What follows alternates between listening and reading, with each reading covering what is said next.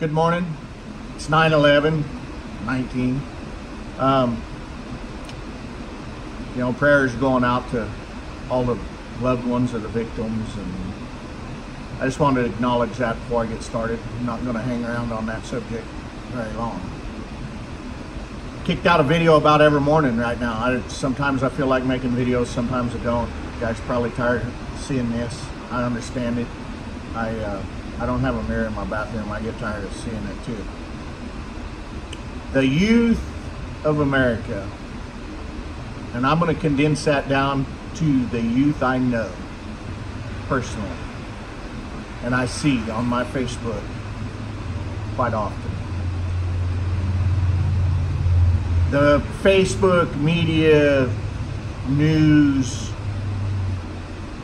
we're always reading posts about the youth, and we want to get pretty dejected about it, thinking about that's what's going to be running our country.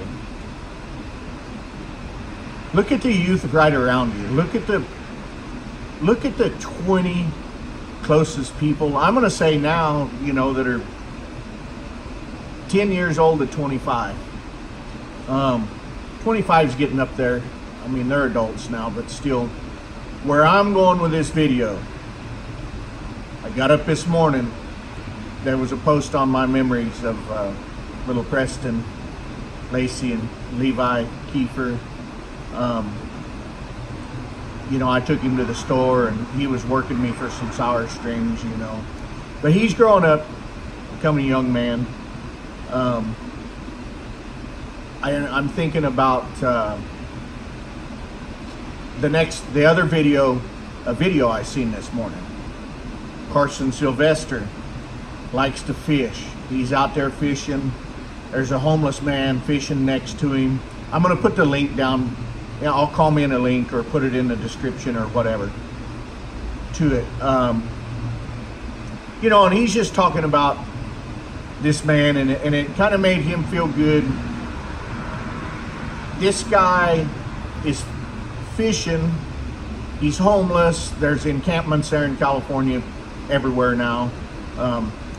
This homeless man's fishing, and that's how he eats. And he actually gets fish. He sells his fish to the other homeless people, right? So he makes him a little money. He's got him a job in the homeless encampment. So anyway, he was a veteran. Karson tugs at his heartstrings a little bit, and Karson kind of fixes him up, helps him out with some strings, some tackle, and all that. Very cool. The kids that are coming up, these kids that I've known since they were young, I'm gonna go. This is gonna be the oldest kid that I talk about, probably. Brad Pounds, Tina Pounds. They were really young, when I first started hanging around the race scene. They've got a family of their own. They got twins. Tina's so hilarious on the things she posts. She's pretty open about the adventures of the twins, And and I watch Brad Pounds. He's him and his family, and he doesn't always race, and when they do, it's normally all of them, not all the time, but they have a good family unit going, and that comes from Richie McGowan and Renee and Scott Pounds, and it's all that. Jumping back to Karson Sylvester, I remember him being little bitty, sitting in a mini dwarf. Nick told him he needed to do something. Karson had his helmet on. I get pretty good reads off the eyes. I think it's from riding horses so much back in the day or whatever. And if looks could have killed, I mean, Nick wouldn't be walking right now. We'd have went to his funeral that afternoon.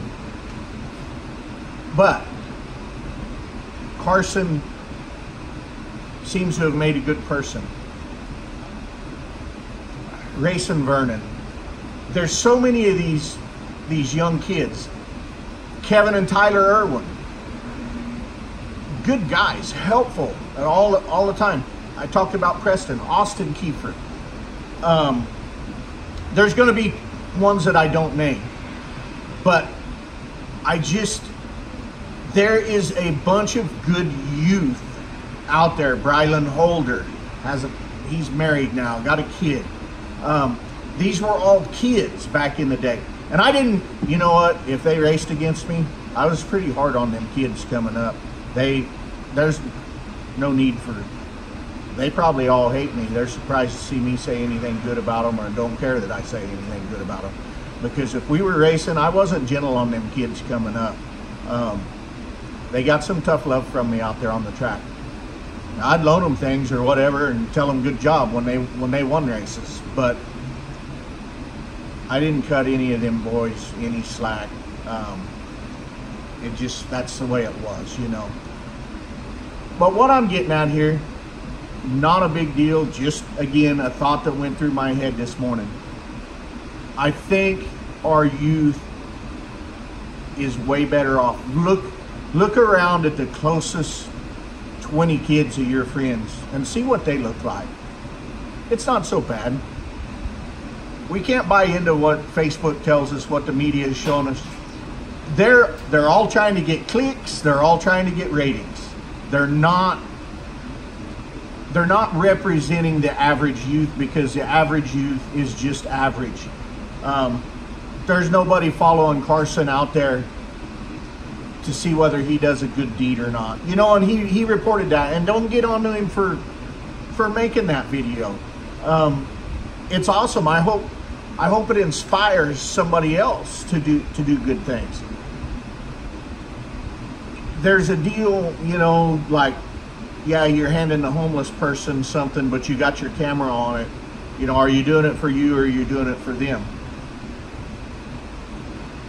You're doing it, and just because you made a video of it, hopefully that inspires somebody else. It's not necessarily that it's all about you because you made the video. Good job, Karson. You know, hopefully somebody, one of your peers, sees that and feels compelled to do something good. Look around at the youth close to you. There's a lot more kids, I think, that I had on my mind that I was going to mention.